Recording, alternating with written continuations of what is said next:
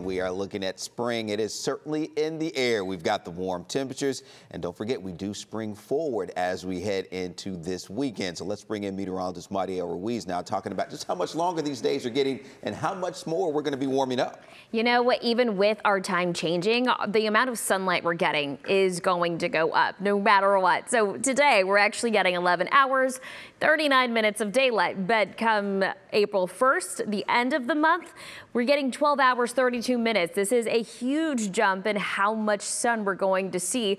And then by May 1st, 13 hours, 29 minutes. It peaks June 21st. We're going to see 14 hours, 19 minutes worth of daylight. So we're definitely looking forward to that. I know a lot of us are really sensitive to how much daylight we see in any given day. So today, by the way, the normal temperature is 66. This is the average that's taken over the last 30 years on this day.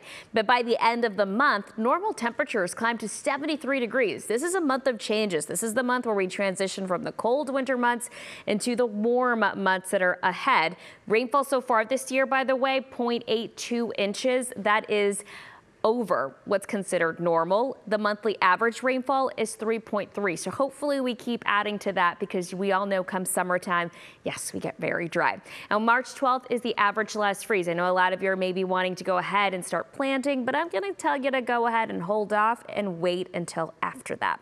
Let's look at the next several months, shall we? It is our spring outlook for March, April, and May. It is looking like above normal with our temperatures for North Texas and even more so for Southwest Texas.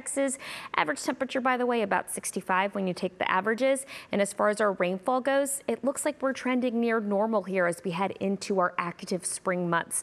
So definitely want to make sure to pay attention to the forecast. And even this week, it looks unsettled. Greg's got that forecast for rain coming up in just a bit, Kara. Okay, thanks for the update, Mariel. So